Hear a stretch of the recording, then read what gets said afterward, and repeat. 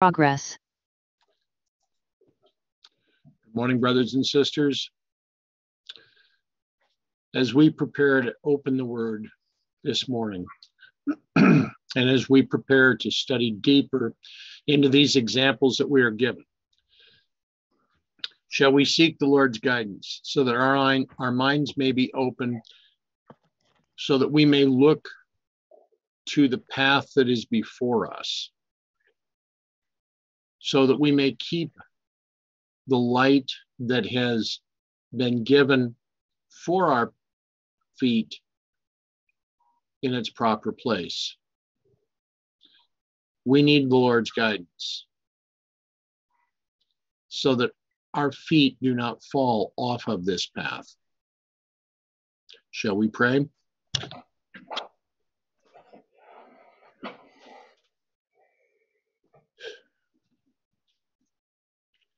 Loving Father in heaven, there is much to be seen. There's much yet to be learned. As you are showing us these examples, as we are placing these examples in relation to our time, we are amazed as to the items that we yet need. We cannot be self-sufficient. We know, and we are seeing more and more clearly day by day just how much we need you. Direct us today. Help us to understand that which you would have us to know. May your will be done. May we come ever closer into relationship with you so that more and more we are prepared to accept your character and not the character that we have formed. Help us today. Direct our paths, direct our thoughts. For this we thank you. For this we praise you. In Jesus' name. Amen.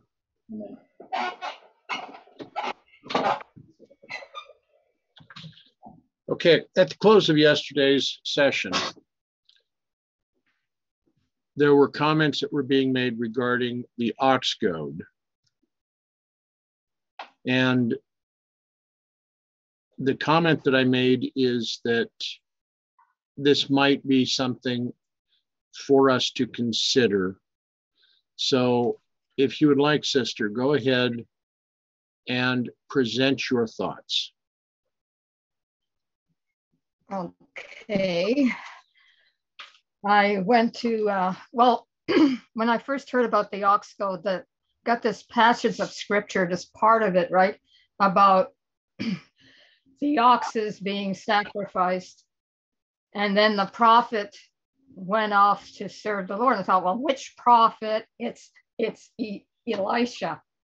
And I thought, where is it in the Bible? I finally found it yesterday, 1 Kings 19, or maybe it was the day before, 19 to 21.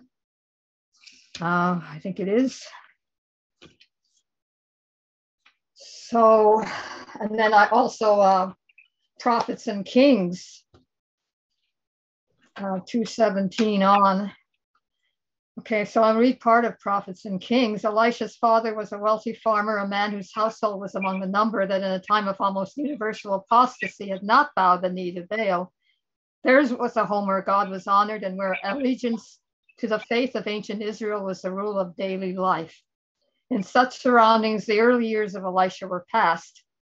And, it describes how he came from a godly family and was used to following the Lord, used to that kind of discipline, and had lived in nature, was a useful worker, habits of simplicity.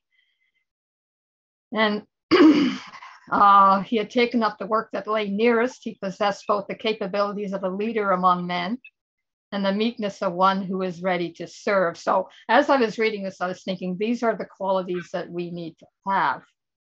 of a quiet and gentle spirit. He was nevertheless energetic and steadfast. Integrity, fidelity, and the love and fear of God were his, and in the humble round of daily toil, he gained strength of purpose and nobleness of character, constantly increasing in grace and knowledge. While cooperating with his father in the home life duties, he was learning to cooperate with God. By faithfulness in little things, Elisha was prepared for weightier trusts. I think that's in Luke 16:10, about he that is faithful in that which is least is faithful also in much. Day by day, through practical experience, he gained a fitness for a broader, higher work.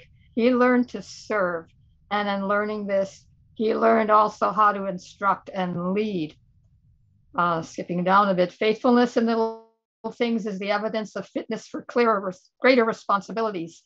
Every act of life is a revelation of character, and he only who in small duties proves himself a workman that needeth not to be ashamed can be honored by God with higher service. And then on page 219, it says, a man may be in the active service of God while engaged in the ordinary everyday duties, while felling trees, clearing the ground, or following the plow. William Miller comes to mind. The mother, and then says, the mother who trains her children for Christ, I wish I had properly, is as truly working for God as is the minister in the pulpit. Success depends not so much on talent as on energy and willingness. Conscientious performance of daily duties, contented spirit, the unaffected, sincere interest in the welfare of others. In the humblest lot, true excellence may be found. The commonest tasks wrought with loving faithfulness are beautiful in God's sight. Now, when Elijah called him, and he said, he left the oxen, ran after Elijah, and said, "Let me, I pray thee, kiss my father and my mother, and then I will follow thee." And Elijah's answer was, "Go back again, for what have I done to thee?" This was not a repulse, but a test of faith. Elisha must count the cost, decide for himself to accept or reject the call. If his desires clung to his home and its advantages, he was at liberty to remain there. But Elisha understood the meaning of the call. He knew it was from God, and he did not hesitate to obey. Not for any worldly advantage would he forego the opportunity of becoming God's messenger or sacrifice the privilege of association with his servant. He took the yoke of oxen and slew them and boiled their flesh with the instruments, which must have included a goad, one would think, of the oxen, and gave unto the people. So he's feeding the people. And you can see the symbolism in that. And they did eat. Then he arose and went after Elijah and ministered unto him. Without hesitation, he left a home where he was beloved to attend the prophet in his uncertain life. Had Elisha asked Elijah what was expected of him, what would be his work, he would have been answered, "God knows. He will make it known to you. If you wait upon the Lord, he will answer your every question. You may come with me if you have evidence that God has called you. Know for yourself that God stands back of me, and that it is his voice you hear. If you can count everything but dross, that you may win the favor of God, come." And then in Patriarchs and Prophets, I only found a tiny, tiny mention of Shamgar. Okay. Now, where it talks about okay. Ehud. Yeah. Now, the point yesterday was to address ox goad. And we do seem to be coming a little far afield. How does this relate to what we've been studying the last few days? That's what I would want to know, aside from the characteristics that we are supposed to be having. I just find it funny that that would go into my mind, and then I would go on this search, because I am just, as Colin was saying, trying to fit the pieces of the puzzle. I'm trying to get them all to fit and comprehend what's happening here. Well, what I could say is that when we're looking at the with Shamgar, so we're looking at the message. It's a judge, and this message relates then to the symbols that are being used here. So we look at the ox goad and we see that this is a representation of line upon line. And this is about a measurement that's being done. We sort of agreed with that this is, instead of a sword or a spear, or instead of a sword, we're going to have this ox goad. And we looked at the different Hebrew words here, like 600, 6 being an overplus. That is, you have the hand, which has 5 fingers, and a 6 is one over that. And then we have the word 100, which means multiplicative,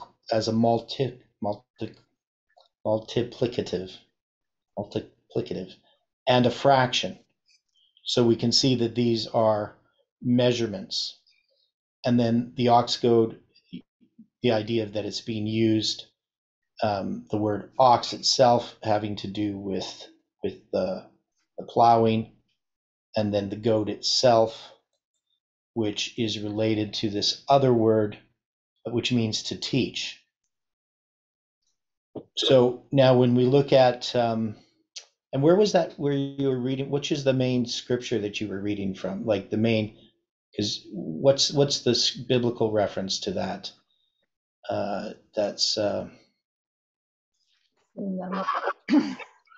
Kings 19. Okay, 1 Kings 19. Okay, right. 1 Kings 19 to Elijah. Yeah, Elijah and Elisha. Elisha. 19 to 20. The call of Elisha, there it is. Right, so he's plowing with these 12 yoke of oxen. And there you were looking at the fact that you have these instruments of the oxen, right? And then that they're going to be fed. So can we, I'm not sure exactly where the connection is here, other than we have oxen that are boiled with the instruments. So that would be the yoke. Now we know that the yoke represents a chiasm as well, right? So we've understood that. Mm-hmm. Yeah. So I don't know how we could fit this in with what we're doing specifically, other than just in a general sense. I don't think there's something specific, other than that we can take this Elisha message and relate it to our message.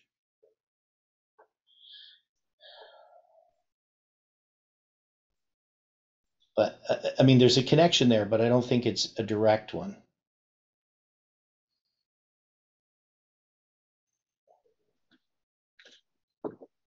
All right. That's just my opinion there. Yeah, I mean, there's a connection there. I mean, the oxen, but because we get some of the same symbols, but they're not really talking about the same period of time or anything. It doesn't give us any more information than we already have regarding what the ox goad is. This is about instruction. Now we can see he's going to feed the people a message. Yeah. So but that doesn't connect it directly to Shamgar as a time period. No, I realized that, but I thought there's got to be something in here. I took a lot of it for what the Lord's been trying to show me, too. And I thought, well, maybe this is just for me. But then I thought, maybe if he's dealing with me in a certain area, maybe it would benefit somebody else. Yeah. Well, the one thing I would say is that, so right now we are in the time of the Elisha message when it comes to this movement. And so there's the commitment to God, the call, and also the responsibility to feed the people with a message. But that's broader than looking at Shamgar himself as representing where that is in the message. But they are tied together.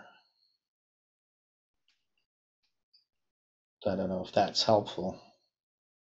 Yeah, I tried to find some info on Shamgar, and I thought, well, I don't have my Ellen White app, so then I started searching what did Ellen White say about Shamgar, and all I found was that passage in Patriarchs and Prophets, which tells me hardly anything, just because he was one of the judges.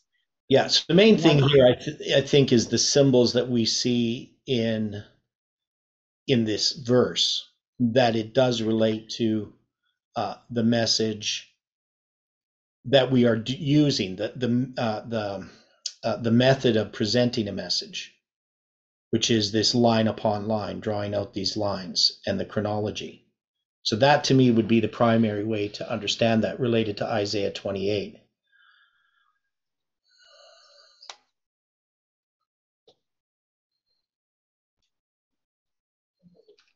All right.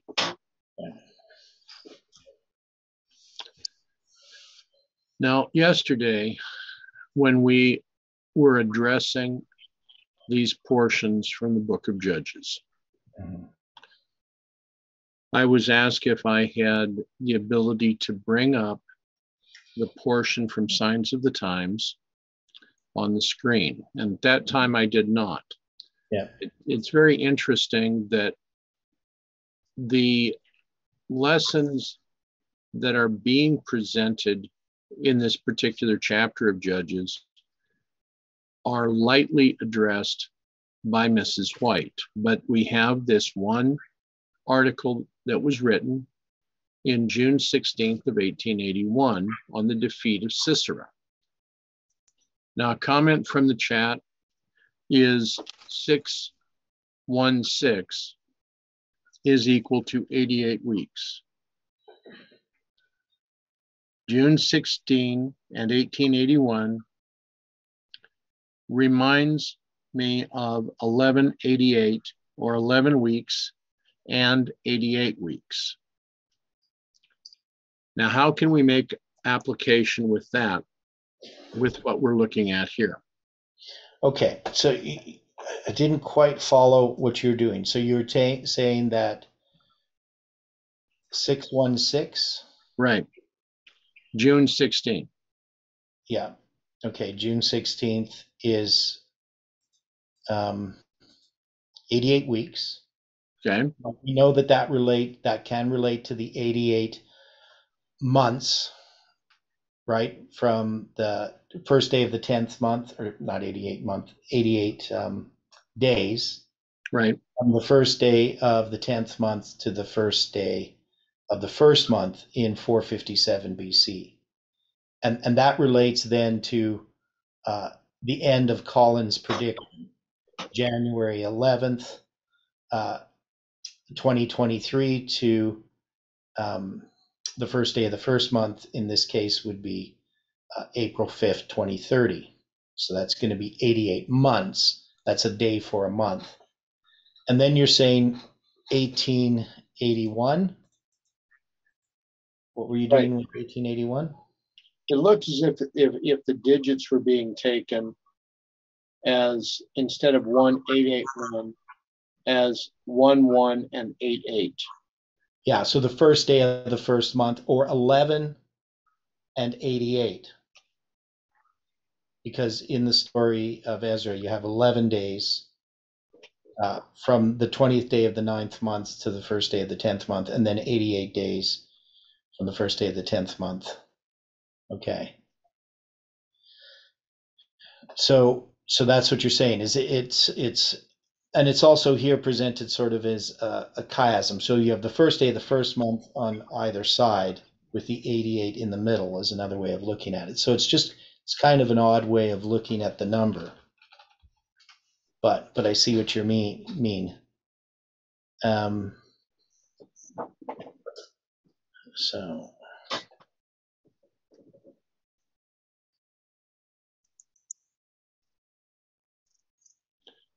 Okay, and as was being presented by Stephen, 88 also connects to 457 because as 457 as the 88th prime number.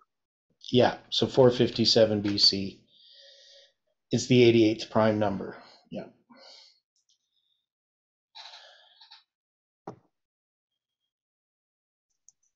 Okay. Now this article, it does take a small step back, but is related to everything that we were addressing yesterday. Because the first paragraph before us said, in the northern part of the land of Canaan, near Lake Merom, lay the possession of Jabin, king of Hazor, and one of the most powerful and formidable of the enemies of Israel.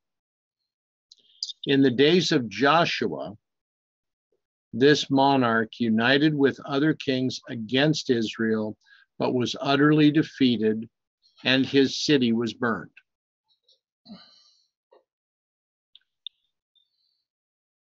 After some years, however, the Canaanites recovered from their defeat and rebuilt the city. A new king, Jabin, reigning like his predecessor in Hazor, rose into great power.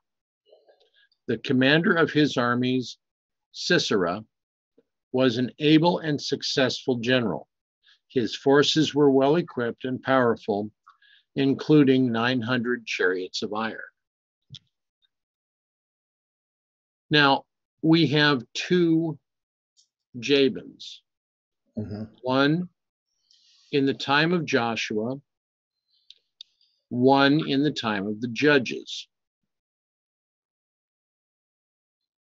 What do we know about Lake Merom?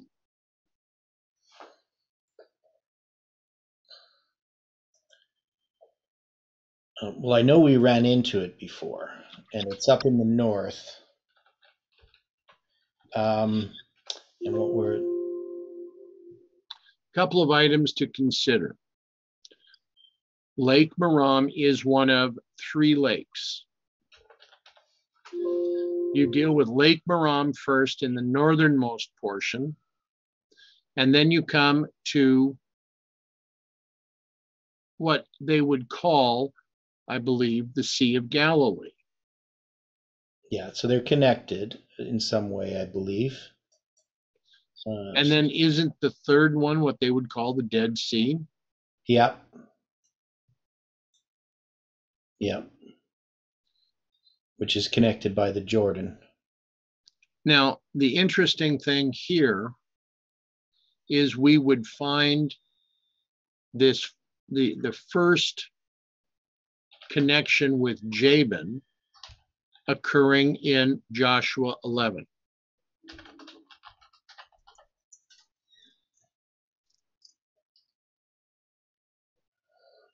Mm-hmm. Now, at that time, Joshua is given the word of the Lord. He is being shown that the children of Israel will utterly defeat Jabin, and as we have just read, they would burn the city of Hazor.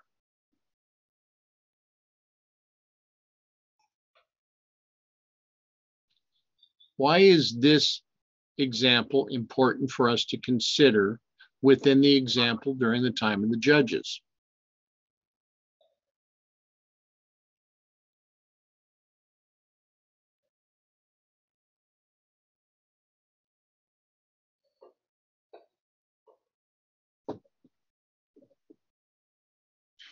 Where is Jabin coming from?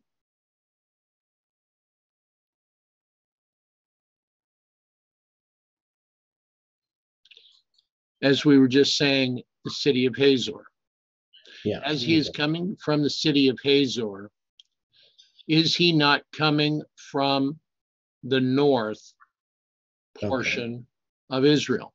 Yeah, it's from the north.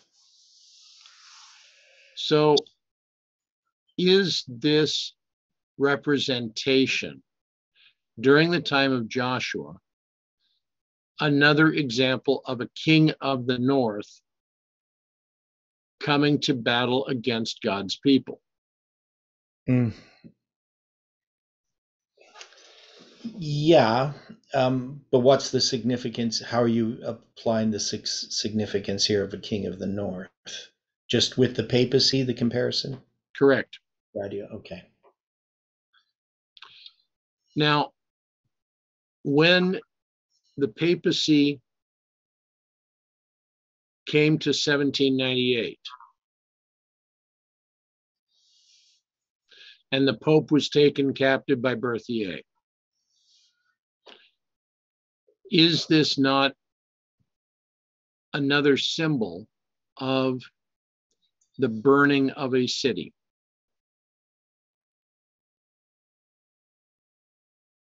Because they were being removed from their throne.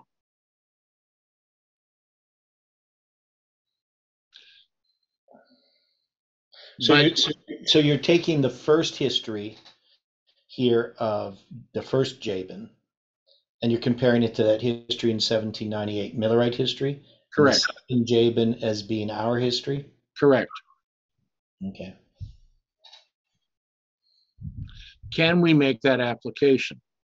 Well, I definitely think you can take it as a repeat of history, especially since you have the same name.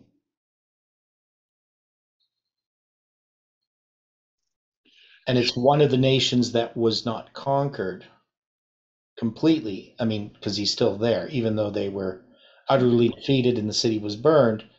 Well, you still have them survive. Right.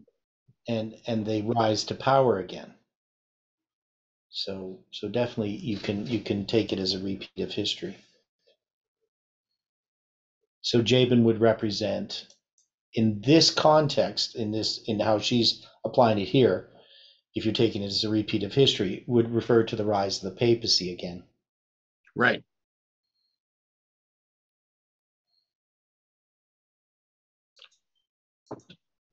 The Israelites, having again separated themselves from God by idolatry, were grievously oppressed by these enemies. The property and even the lives of the people were in constant danger. Hence, the villages and lonely dwellings were deserted, and the people congregated in the walled cities. The high roads were unoccupied, and the people went from place to place by unfrequented byways. At the place for drawing water, many were robbed and even murdered. And to add to their distress, the Israelites were unarmed. Among 40,000 men, not a sword or a spear could be found. Now, comparing this with Ezekiel 9, the men that come then with slaughtering weapons in their hands, we have taken that as a symbol, not as a literal weapon, with the application that the word of God is the slaughtering weapon. Can we make the application here that the separation from church or separation from God by idolatry is representative of what we are seeing around us right now with the church, and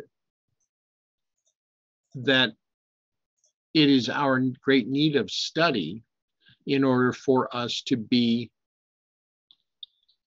armed for the conflict that is soon to come? Now, so we definitely can apply this to our overall line, which is the application you're making here. That is, you're taking Millerite history and our history, which is a repeat of history. Right. And we can see then that we would take it as the papal spirit that is being restored. Okay. Now remember that we had this August 29th date. And what was the August 29th date about?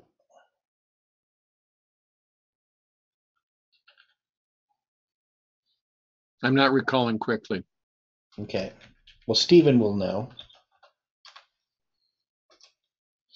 So it had to do with the papacy. Yeah, that was when, yeah, that the Pope Pius VI died on that date in 1799, and then Stephen was kind of arraigned before Tess and Parminder and castigated, put it that way.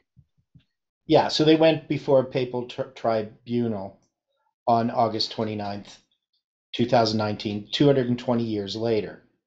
This was the point that Jeff had made, is that it was a restoration of the papacy.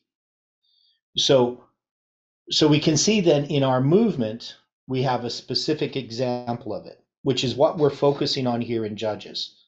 So in Judges, we're taking that God has specifically shown us that Judges can be applied to this movement from 2001 up until whenever, at least till 2023, if not further. And that we can look at each of these judges as responding to an enemy. And the enemy here, or the oppressor, would be this papal spirit that came into this movement and oppressed it through Parminder. And this started, of course, before 2019, because this really had started back when Parminder began, when he was chosen as the person to organize the movement. And he did this. He had already been working secretly with others, but he continued to work secretly. There was all kinds of, and the thing that, the best example of it was the camp meeting that they had in Romania in 2017, which was an organizational camp meeting in September of 2017. And that what happened at that camp meeting was not to be discussed by those that were there, to anyone.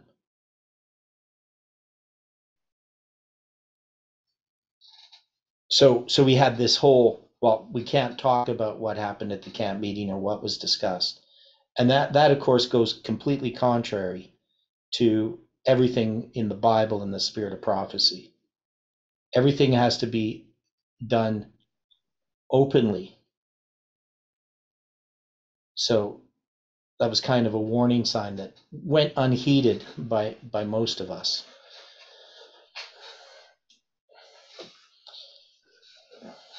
Okay. So this is very important for us to pay attention with, because it is a waymark showing us the position that the movement is currently within. Yeah.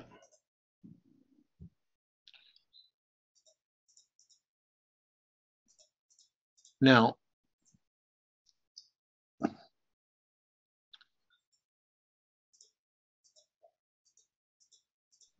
the separation of the Israelites from God by idolatry is a message right now to the world.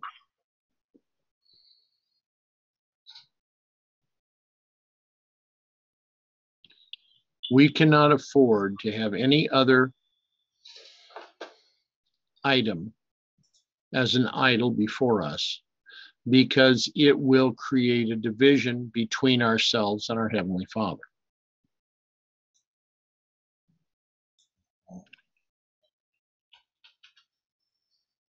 In these situations, in this example, the Sister White is showing that there was no place that was safe. And 40,000 has a reference for us as well, because that is that's a major group that has not a sword or a spear. They have not the word of the word of God. For 20 years, the Israelites groaned under the yoke of the oppressor. Then they turned from their idolatry and with humiliation and repentance cried unto the Lord for deliverance. They did not cry in vain. There was dwelling in Israel a woman illustrious for her piety, and through her the Lord chose to deliver his people. Her name was Deborah. She was known as a prophetess, and in the absence of the usual magistrates, the people had sought to her for counsel and justice. The usual magistrates. What does that say to us?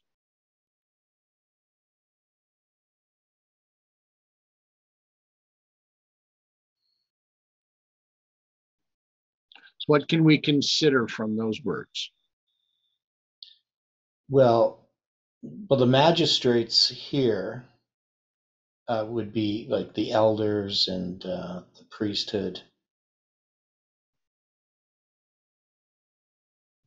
So there's been a breaking down of the leadership. Have we not seen a breaking down of the leadership within the movement itself? Yeah. Now, I just want to address one point. It's kind of an odd one. Sure. I was looking at August 29th, 2019, and I was trying to match it with these 20 years. Now, if I go back 20, if I take a year for a month in this case, so I'm going to take 20 months, and I go back from August 29th,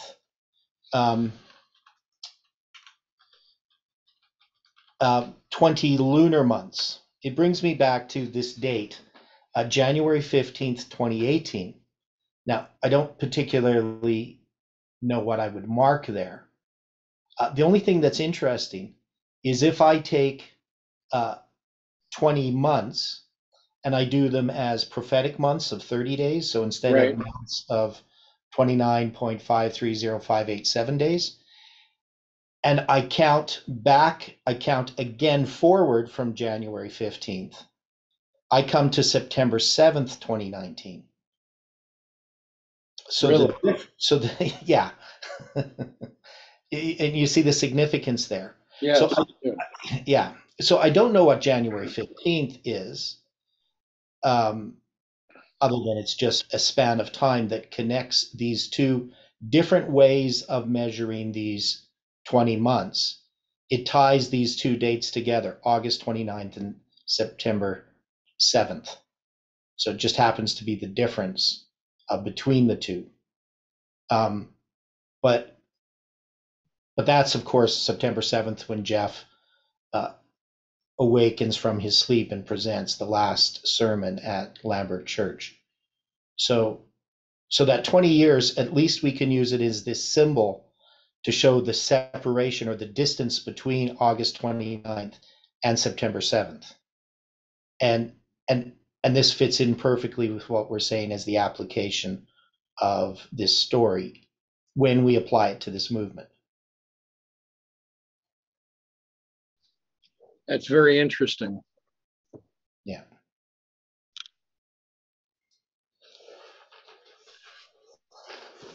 The Lord communicated to Deborah his purpose to destroy the enemies of Israel and bade her send for a man named Barak of the tribe of Naphtali and make known to him the instructions which she had received. She accordingly sent for Barak and directed him to assemble 10,000 men of the tribes of Naphtali and Zebulun and make war upon the armies of King Jabin. We have 40,000 without spear or sword. Barak is given the instruction to assemble 10,000.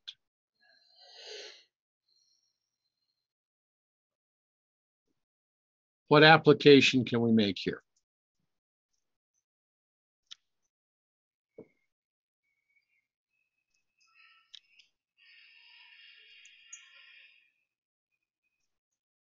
Why is it important that Barak assembles 10,000 men?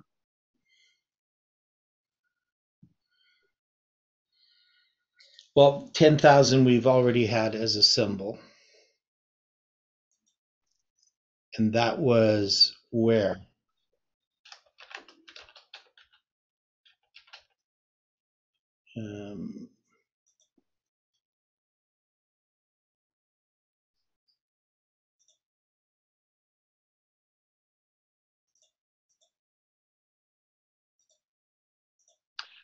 Well, my mind would go back to the song that was being given of David that upset Saul so much.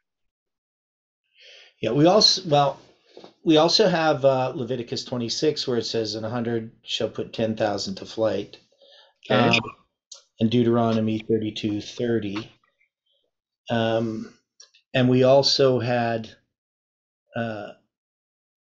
in Judges 1:4, and Judah went up, and the Lord delivered the Canaanites and the Perizzites into their hand, and they slew of them in Bezek 10,000 men. And also they slew of Moab at that time about 10,000 men, Judges 3:29. So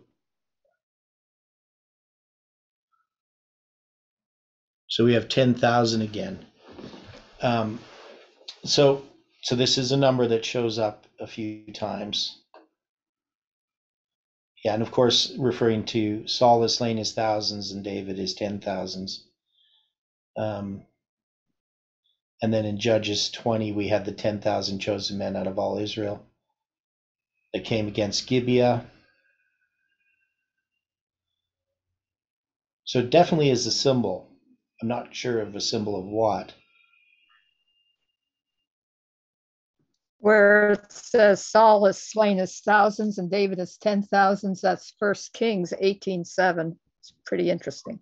Okay. So symbol of July 18. Okay. So it means something as a symbol. So it's sorry. No problem. Right. I'm thinking of when Daniel and the youth with him were considered 10 times wiser than the so-called sages. So, it's a multiple of 1,000. 10,000 is a multiple of 1,000, 10 times 1,000. Mm-hmm.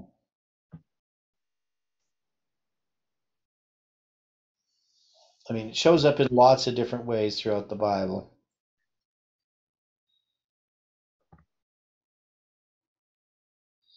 First Corinthians 4 verse 15 is interesting. For though ye have 10,000 instructors in Christ, yet have ye not many fathers. For in Christ Jesus I have begotten you through the gospel. Writing to the Corinthians. So that's interesting. 10,000 instructors. Again, those 10,000 instructors refer to those that are within the church that are giving a message that is different from that which is given to the movement. Well, it could. Paul also says in 1 Corinthians 14:19, yet in the church I had rather speak 5 words with my understanding, than by my voice I might teach others also, than 10,000 words in an unknown tongue.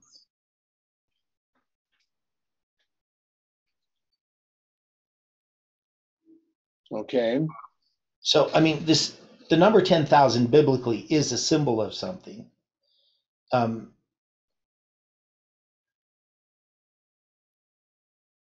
But also, 5, he compares 5 to 10,000. Now, 5, of course, could be the 5 wise. Exactly. Yeah. I mean, he could have used almost any number. He could have said 6 words or 7 words, but he uses 5. And this has to do with wisdom, right? Because 5 words with my understanding.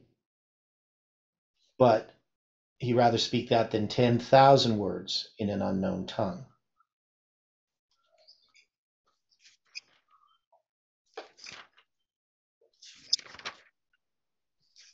Okay.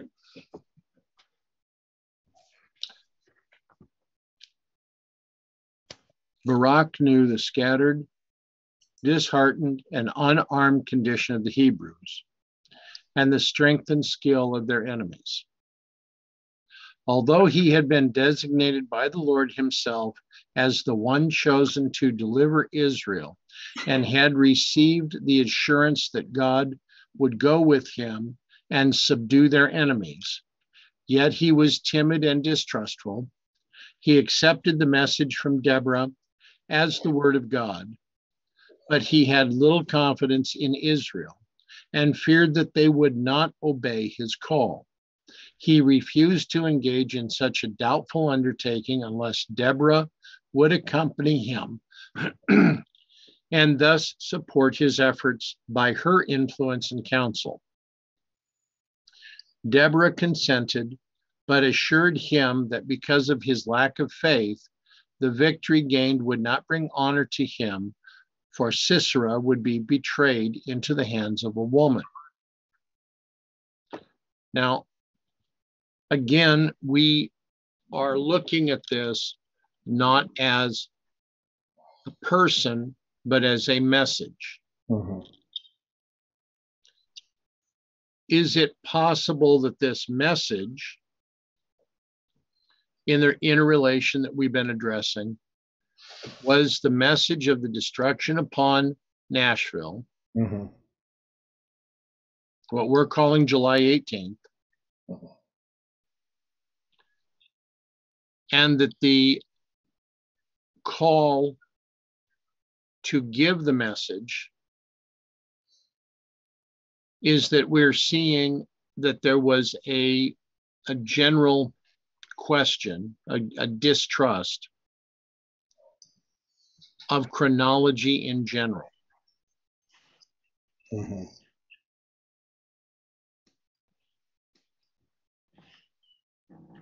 And that there was a question as to whether or not many would even listen or apply themselves to come to understand the message that was to be presented that would lead to the downfall of Jabin and his forces.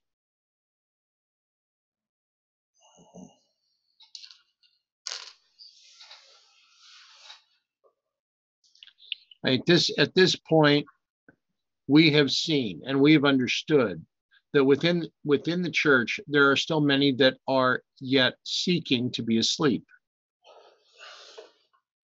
They wish to be spoon-fed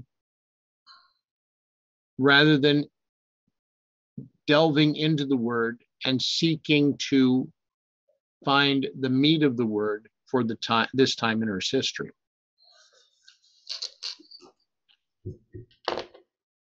So the recognition of scattered, disheartened, and unarmed condition of the Hebrews and the strength and the skill of their enemies, is this not giving us an example of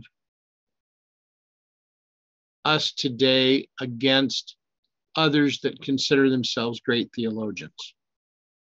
Mm-hmm.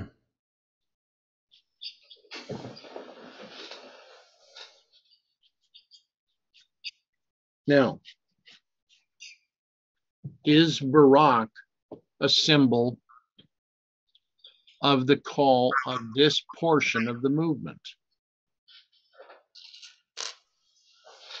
Well, it definitely has to be.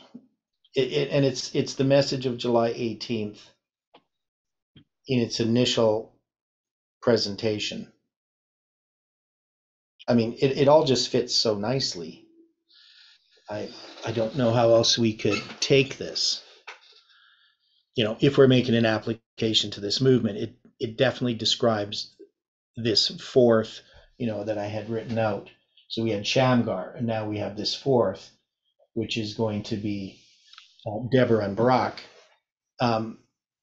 So Barak is is a message that is given to the movement, but it's not presented even to the whole movement. It takes this other message that's then going to allow it to do its work, which is the message of Deborah. Okay. Now I'm going to drop down for just a moment. And it's also meant to challenge Sisera. So we're saying that this Jabin and Sisera are tied to Parminder's message. No disagreement. Now, when I was looking at this, going to Patriarchs and Prophets. So Patriarchs and Prophets 5:45.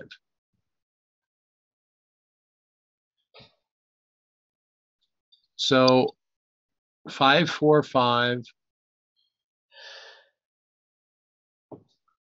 reads as this: They forsook the Lord God of their fathers, which brought them out of the land of Egypt, Judges 2:12, and guided them in the wilderness like a flock, Psalms 78:52. They provoked him to anger with their high places and moved him to jealousy with their graven images, Psalm 78:58, 60. 78:58. Therefore the Lord forsook the tabernacle of Shiloh, the tent which he placed among them, and delivered his strength into captivity and his glory into the enemy's hands, Psalm 78, 60, and 61. Yet he, Lord God, did not utterly forsake his people. There was ever a remnant who were true to Jehovah. And from time to time, the Lord raised up faithful and valiant men to put down idolatry and to deliver the Israelites from their enemies. But when the deliverer was dead, and the people were released from his authority, they would gradually return to their idols. And thus the story of backsliding and chastisement, of confession and deliverance was repeated again and again. In this next paragraph, the king of Mesopotamia, the king of Moab, and after them the Philistines and the Canaanites of Hazor, led by Sisera, in turn became the oppressors of Israel. The way she's presenting it there is these four were successive in their oppression of Israel. Mm-hmm. I found this portion interesting. Othniel, Shamgar, and Ehud, Deborah and Barak were raised up as deliverers of their people.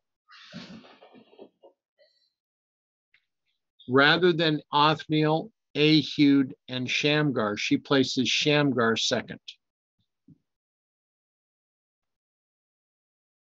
But again, the children of Israel did evil in the sight of the Lord, and the Lord delivered them into the hand of Midian.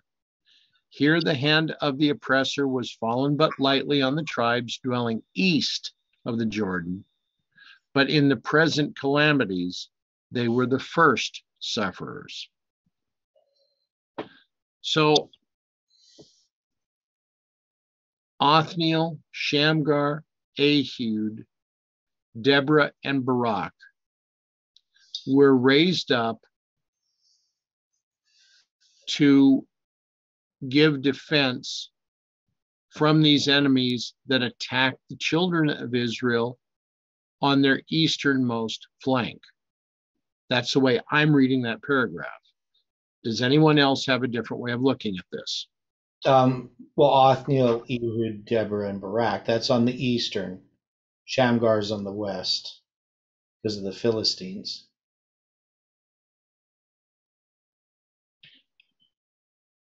So here we have king of Mesopotamia, king of Moab. After that, after them, the Philistines, Right. and then the Canaanites of Hazor, led by Sisera. Right. So the Philistines here, she's going to mention second, which of course is going to be Shamgar. So she lists him as second because she's mentioning the Philistines. So you have the king of Moab, the Philistines, and then you have the Canaanites of Hazor, led by Sisera. So No. king of Mesopotamia. No, I've got this backwards. So the king of Mesopotamia is the first one. That's Othniel. Then Right. the king of Moab is Ehud. But she Right. puts Shamgar, she switches them. So she Right. puts the nations in order, but she doesn't put Shamgar and Ehud in order. Right. Okay, and we said that Shamgar is existing in the time of Ehud, just on a different part. Right. Israel. Okay.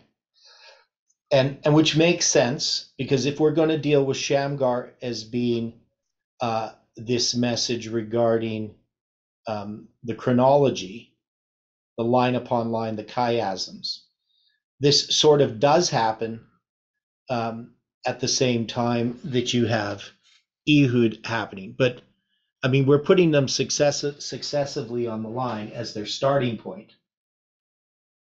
But we can see that Ehud, which is dealing with the chiasms of the 2520, Shamgar is addressing the same thing, but on a different part of Israel.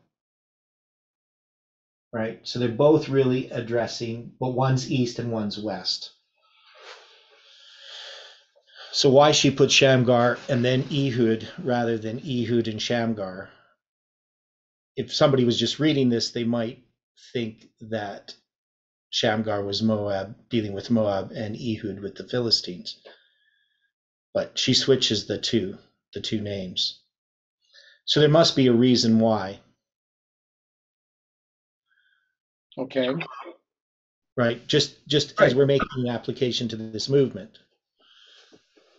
That puts that they're both sort of at the same time, even though she talks about them in turn, became oppressors of Israel, which is true. They didn't happen at the same time, but they are two different parts of Israel. So we have this situation of the king of Mesopotamia. We were making application that he was also representative of the king of the north, possibly that of the papacy. Or would we look at this more as Babylon? Well, I think it's more Babylon, but it's in the church. Not that the church is Babylon, but because this is 9/11, right? So that's Right. where we're going to have Othniel at 9/11, which is the spirit of repentance, and this would represent the need of repentance from the false teachings Okay. of Babylon. But it's not just about the false teachings in the intellectual sense, but in the spiritual sense. These things that have basically infected Adventism. So in a sense, and don't misunderstand me, but 9/11 is a call out of Babylon because it is the second angel's message. Right. And so it's not saying that the church is Babylon and that we're calling people out of the church, but spiritual Babylon has definitely conquered the church. The church is in captivity in Babylon, not that the church is Babylon.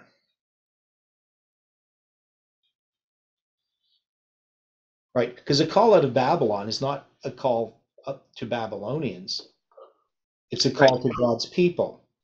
And this has always been misunderstood in Adventism, that, well, the church is not Babylon. Well, that's true. But it doesn't mean that the church isn't in captivity to Babylon.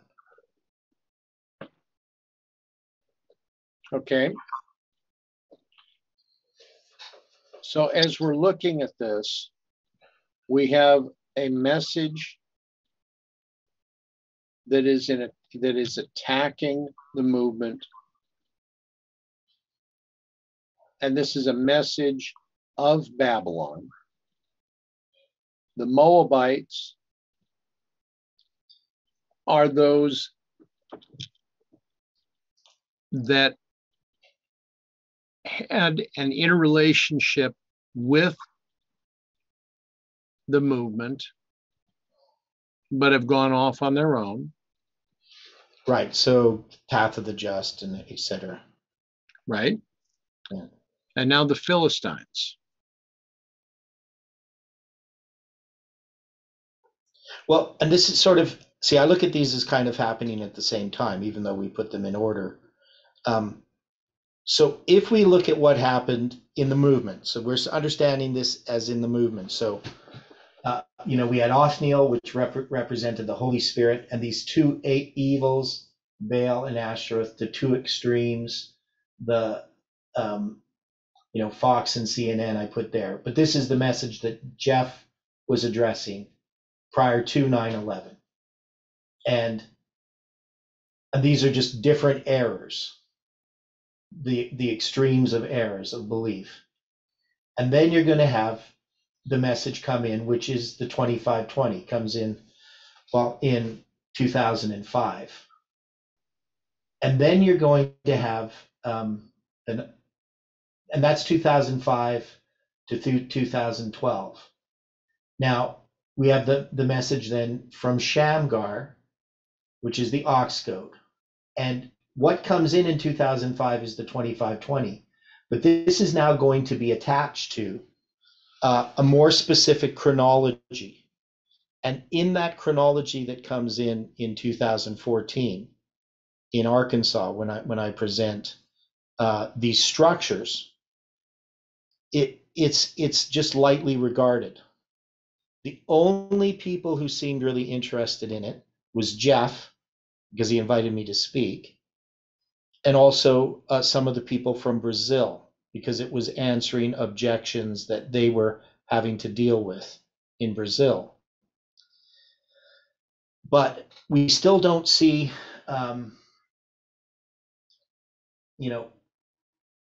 we still are going to be oppressed, right? Even though we get this deliverance from oppression in a certain sense, that is from these teachings that we had inherited from Adventism, we now have a method in which to fight that. We have a message to counter what's been presented.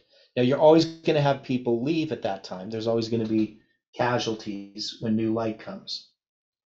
But now we go from 2014, and we're going to deal with this history of Deborah and Barak, and that definitely brings us to 2017.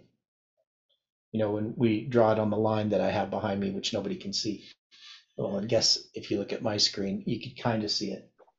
But do you understand what I'm saying? Okay, so let's look at your screen. Okay, well, just the camera here.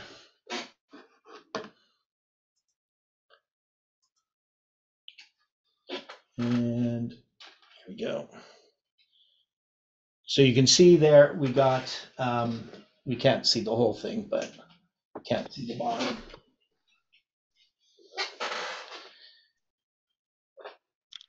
Does that make sense? Okay.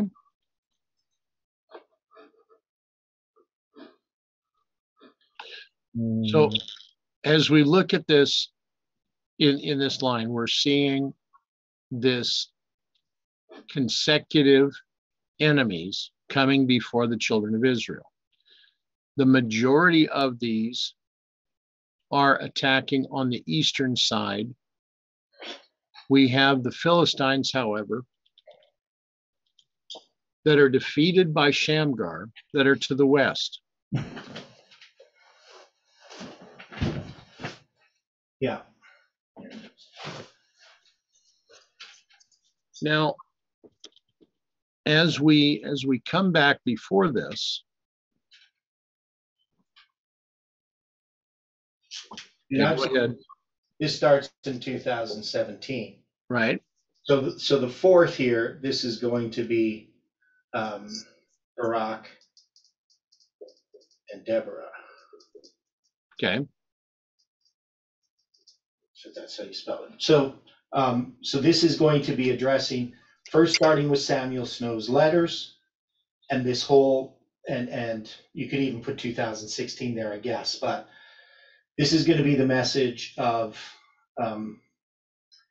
July 18th that's going to begin. So it's September 2017. I present July 18th as a symbol of the prediction before midnight. But again, this is all lightly regarded. It's sort of rejected by the movement for the most part. So this is going to, but the oppression that's here is this organization that starts. So you have two different things. You have the organization. So Barak and Deborah. So I should put here, if you're going to put it, I'll put it up here. So number 4 is the oppression of Jabin and Sisera, right? And this is basically papal oppression, which has to do with organization, right? Does that make sense? Logical. So if we go up here. Right, because that's what happens in 2017. We have the organizational meeting, you have the secrecy that's going on with what happened at that meeting, and all these warning signs, but at the same time, we have a message regarding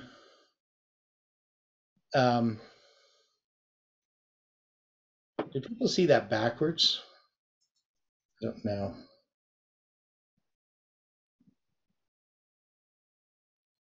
Whether that would work, but anyway, looks okay. Okay, just on my screen it looks backwards. I don't know if that records it backwards or not.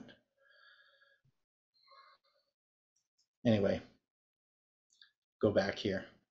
So the idea then, this fits so well if we look at these different oppressions.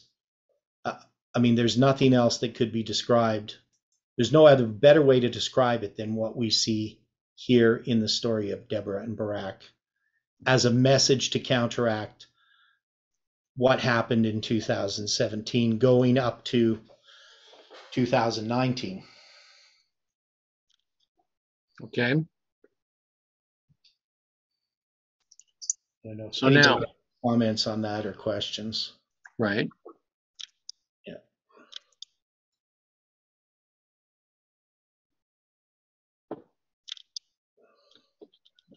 So when Deborah makes this call to Barak, she dwelt under the palm tree of Deborah between Ramah and Bethel in Mount Ephraim. And the children of Israel came up to her for judgment. So was she outside of Jericho, or is this palm tree noted just so that we will pay attention to where she's living? Well, I think it becomes a symbol of the message of Jericho. Okay. So we would understand, once FFA supports, they're supporting the July 18th prediction, right? Which is going to be related to the message of Revelation 9. Okay. Definitely, right. Now Ramah itself is it's a city, as we looked at, it's between Bethel. Between Bethel and Ramah is Mitzpah, which is the watchtower, and Ramah itself is about 8 miles north of Jerusalem. So this is all north of Jerusalem. So how many mitzvahs were there in Israel? I don't know. So I found a map that was identifying Mitzpah as being in the north near Lake Merom. Okay. Well, there's probably more than one watchtower, but But this one here between Ramah and Bethel would be Mitzpah. That's not obviously by Lake Merom. Okay. I mean, I'm asking this because, as we see in this following verse, and she sent and called Barak, the son of Abinoam, out of Kadesh Naphtali. So here we have Kadesh being part of Naphtali, and I believe there's other areas that are also identified with Kadesh. Well, this is the Kadesh in Naphtali, right? So there's different places called Kadesh. Right. Kadesh Barnea, but we have Kadesh Naphtali here. So if Barak is being called out of Kadesh Naphtali, what does Kadesh mean? Well, it means holy. It's the word that's translated as the holy place of the heavenly sanctuary. Kadesh, Kodesh. Okay. Yeah. And she sent and called Barak, the son of Abinoam, out of Kadesh Naphtali, and said unto him, Hath not the Lord God of Israel commanded, saying, Go and draw toward Mount Tabor, and take with thee 10,000 men of the children of Naphtali and of the children of Zebulun? Yeah. So in Mount Tabor, of course, that's up by Lake Merom.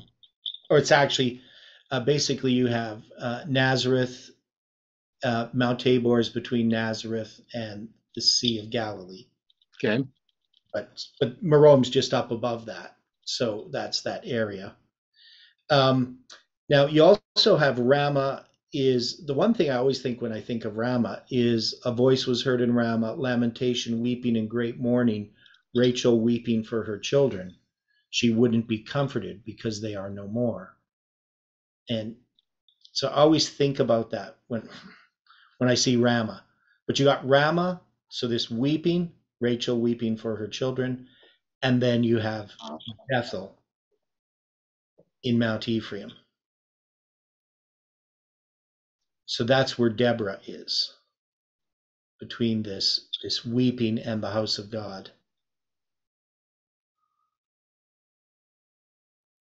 So this would bring us back to the mourners again.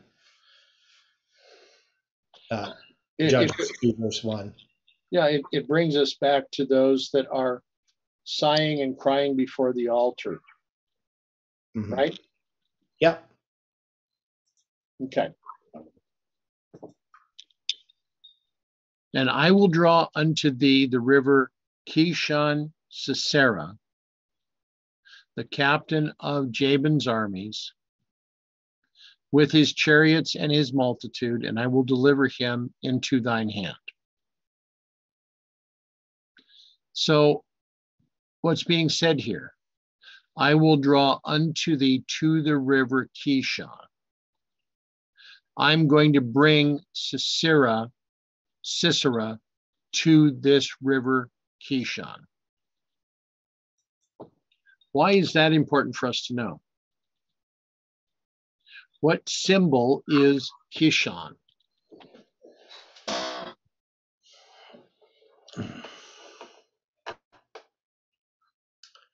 Okay.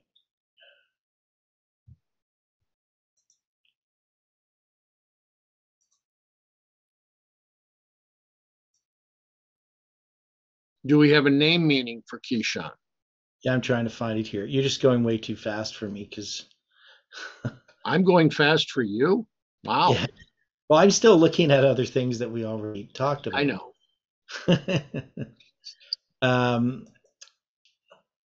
So Kishon means winding.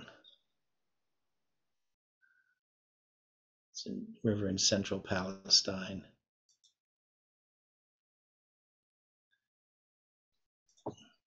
And just to get a more picturesque kind of way of looking at it, it means to bend, used only as a denominative. It means to set a trap or lay a snare. That's kind of the idea of the winding there. Okay. The Hebrew word kasha. A place of ensnarement, would that be a way of looking at this? Yeah. So it's kind of a trap. Yeah. So what's being said is we are going to entrap Sisera Right. using the river Kishon Mm-hmm. and his chariots and his multitude. I will deliver him into thine hand. Mm-hmm.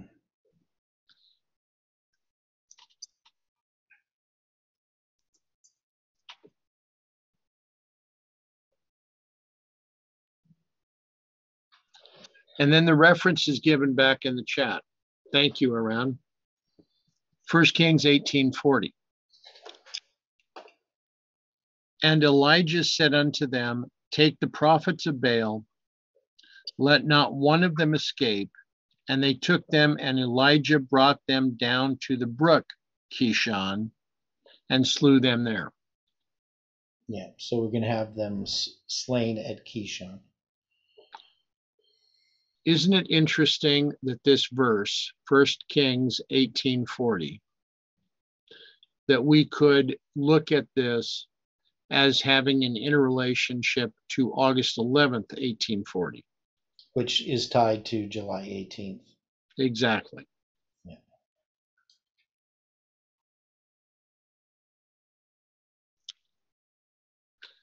Now, and Barak said unto her, if thou wilt go with me, then I will go. But if thou wilt not go with me, then I will not go.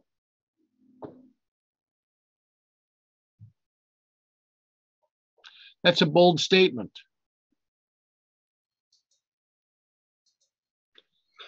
Here is a man that has been chosen by God to bring a signal victory for the children of Israel. But he is saying to Deborah, I'm only going to do this if you go. But this is exactly what I said. Right? So when it came to July 18th, I had made the decision that I was not going to promote the message unless FFA did. And at that time, there was no indication that that was going to happen until September 7th happened. Okay. So, I mean, and it was very, very specific for me. When Parminder was in Germany, they're having these meetings, and I knew what was going on. I made the decision that I was not going to press July 18th. That was something that was in God's hands. And so for me, I mean, I see this quite clearly in my own actions. So unless Jeff had picked it up, this message would not have gone forward.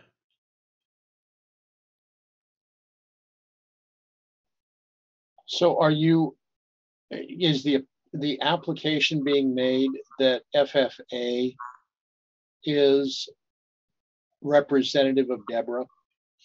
Well, the message that FFA gave in regard to July 18th, I don't think so much the organization, but that they took up that message.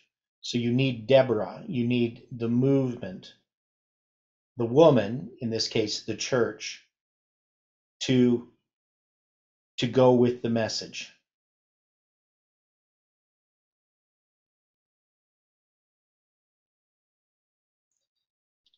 Interesting. That's what happened historically, as far as my experience was. Okay.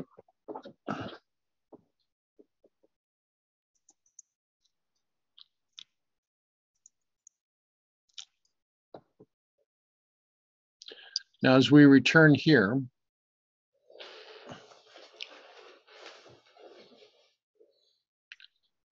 Barak now. FFA is on Bumblebee Road. That is the School of the Prophets is. Right. North Bumblebee Road, to be exact.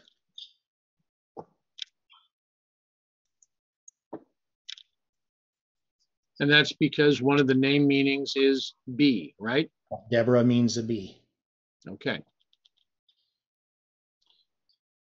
So Barak now marshaled an army of 10,000 men and marched to Mount Tabor, as the Lord had directed. Sisera immediately assembled an immense and well-equipped force, expecting to surround the Hebrews and make them an easy prey.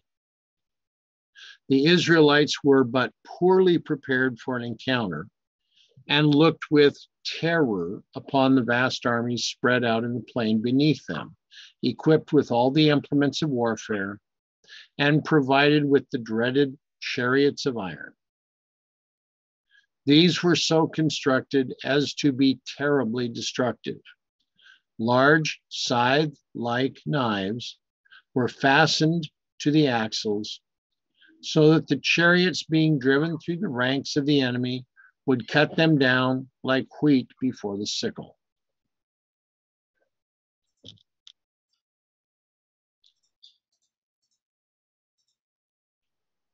Our application being that this message that was to be given was one that could be destroyed quickly because of what's happened before.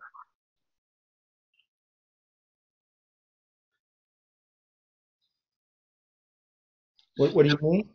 Well, okay, how many times have there been others after William Miller that had made a prediction of something and the prediction fell apart?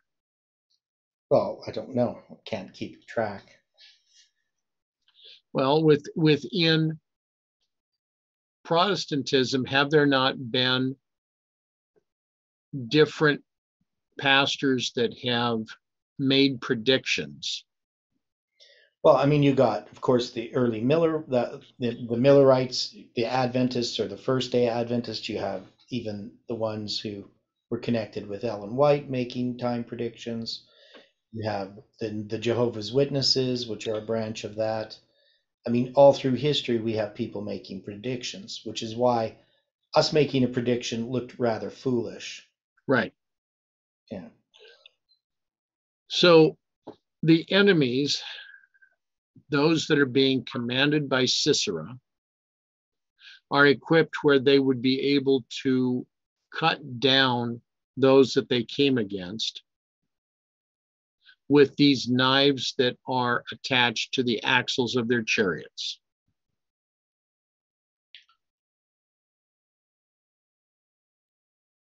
I mean, as a harvest tool, that would have been interesting for that time, but we're talking about something here that is meant strictly for destruction. Yeah.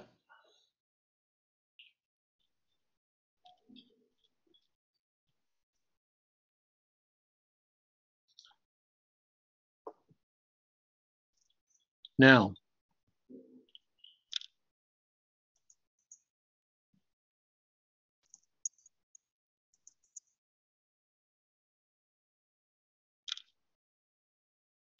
and she said, I will surely go with thee, notwithstanding the journey that thou takest shall not be for thine honor, for the Lord shall sell Sisera into the hand of a woman. And Deborah arose and went with Barak to Kadesh.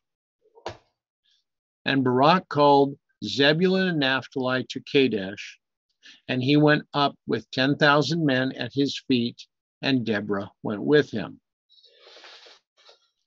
Now Heber the Kenite, which was of the children of Hobab, the father-in-law of Moses, had severed himself from the Kenites and pitched his tent unto the plain of Zenaim, which is by Kadesh.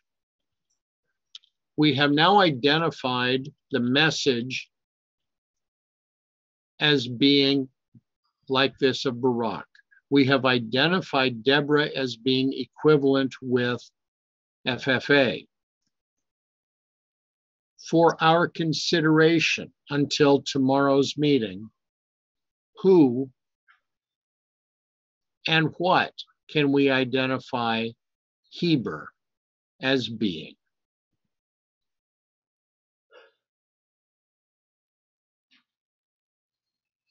Because now we have this player that's going to come into our view. What application can we make of Heber and of his wife in this situation?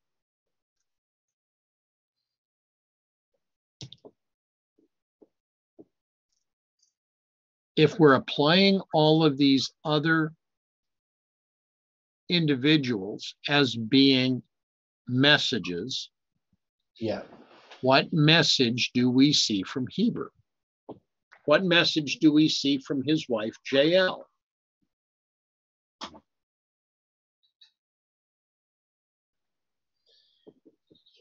Well, I mean, I have ideas already, but Okay. So as we're coming to the close of today's meeting, we have a couple of minutes remaining. From that which we have already addressed, does anyone have any comments or thoughts? And we're going to take this up with Heber the Kenite tomorrow. But do we have any other thoughts or comments regarding what we've just gone over? Does anyone have any concerns of these items?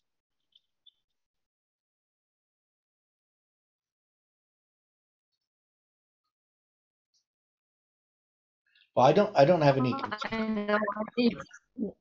I need to go and review this again when there's less things on my mind, and and ponder it. Okay. Anyone else? Well, just one thing. So we have Jabin and we have Sisera. So why do we have the two? Why do we just have Sisera being the general? Because Jabin represents the papacy. So this is a message that's associated with papal teaching or doctrine. Okay. It's not. I know that's, says Ra means servant of the sun. So it could be to do with sun worship and the Sunday law. Okay, you had the name Sisera, meaning servant of the sun? Yeah, that's what I read online. That's one of the meetings, and also swift and keen as a horse. Okay, I had battle array. I know. I was looking at the Bible study tools. I think that's where I got it. Okay, let's pick back up then with Sisera and then go into Heber for first thing tomorrow. Yeah, okay. Yeah, because we have to address that a little bit. I guess in Egyptian, Sisera means servant of Ra.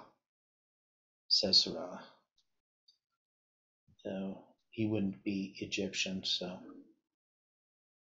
that could be a false etymology. But anyway, yeah, so we're going to have to address that, why there is this general Sisera, and then also who Heber is, and all that